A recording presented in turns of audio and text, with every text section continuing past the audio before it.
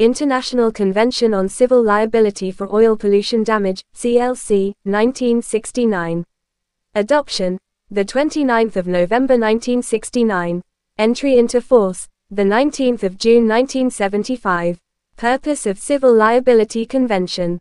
The Civil Liability Convention was adopted to ensure that adequate compensation is available to persons who suffer oil pollution damage resulting from maritime casualties involving oil-carrying ships. Civil Liability Convention applies to all seagoing vessels actually carrying oil in bulk as cargo, but only ships carrying more than 2,000 tons of oil are required to maintain insurance in respect of oil pollution damage. CLC does not apply to warships or other vessels owned or operated by a state and used for the time being for government non-commercial service. CLC is applicable to persistent oils only, e.g. crude oil when carried as cargo. The Civil Liability Convention is the first tier of oil pollution compensation mechanism. Civil Liability Convention requires the following: strict liability, compulsory insurance cover. Strict liability: if an oil pollution incident has happened from an oil tanker due to collision, grounding etc. and there are claims arising from it, then without any delay, ship owner of oil tanker from which oil spill incident has happened has to pay for the claims. Oil tanker owner has to prove his innocence, and if proved by oil tanker owner that oil spill incident has happened not due to his fault, then he can later claim from the party at fault. In 3 conditions, the oil tanker will not have to pay anything. Act of God, act of war or sabotage. When the relevant government authorities have not acted responsibly in maintaining the navigational aids, depths of water within their area, and this leads to a pollution incident. Compulsory insurance cover. Owner of an oil tanker is required to maintain a compulsory insurance. Insurance is provided by P&I Club, and this insurance indemnifies ship owner in event of an oil pollution incident. Limit of liability as per CLC Convention. In case of oil spill incident, ship owner can limit his liability. As for ease of learning, on x-axis there is gross tonnage and on y-axis there is amount to be paid in SDR. Ship owner of oil tanker up to 5,000 GT can limit his liability up to 4.51 million SDR. Ship owner of oil tanker between 5,000 and 1 GT to 140,000 GT can limit his liability up to 4.51 million SDR plus 631 SDR per GT. Ship owner of oil tanker more than 140,000 and 1 GT and above can limit his liability up to 89.77 million SDR. CLC is the first tier of oil pollution compensation mechanism. What is SDR? SDR means is special drawing right. It is not a currency, it is an international reserve asset.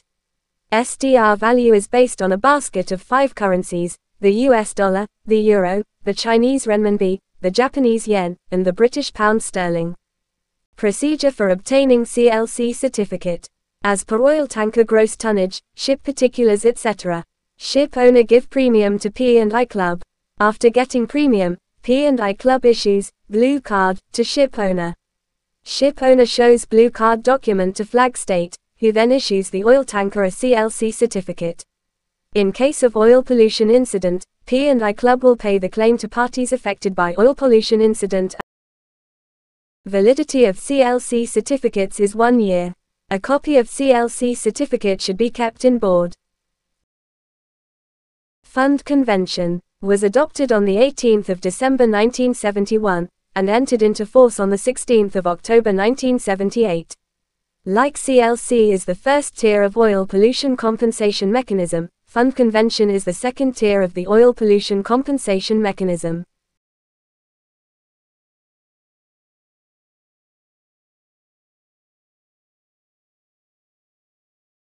History behind Fund Convention. In 1969 Brussels Conference a proposal to establish an international fund was made, in which persons, organizations who has cargo interests will also become party.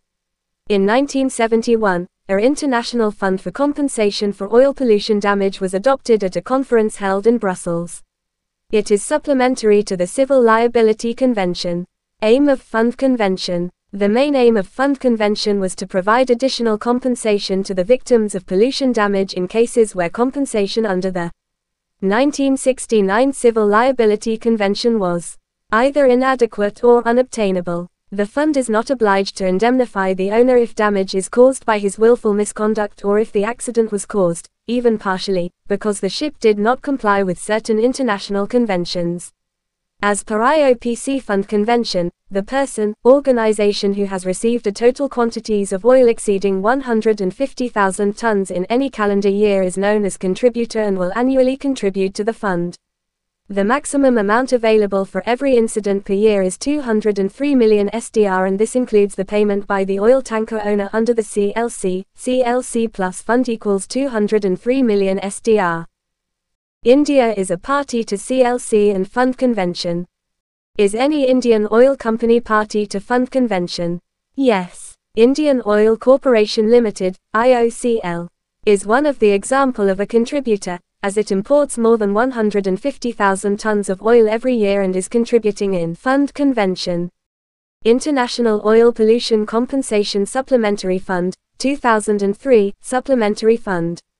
Supplementary Fund Protocol was adopted in 2003 and entered into force in 2005, thereby establishing the International Oil Pollution Compensation Supplementary Fund, 2003. Supplementary fund provides additional compensation beyond the amount available under the 1992 Fund Convention in 1992 fund member states which are also parties to the protocol. Total amount available for compensation for each incident is 750 million SDR, it including the amounts payable under the 1992 conventions. CLC plus fund plus supplementary fund equals 750 million SDR.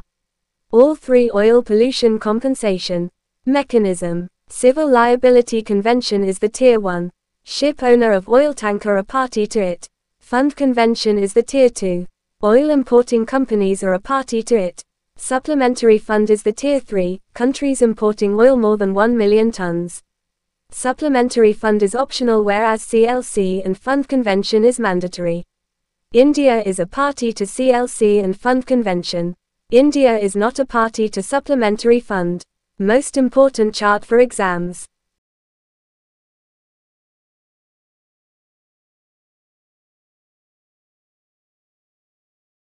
Thanks for watching.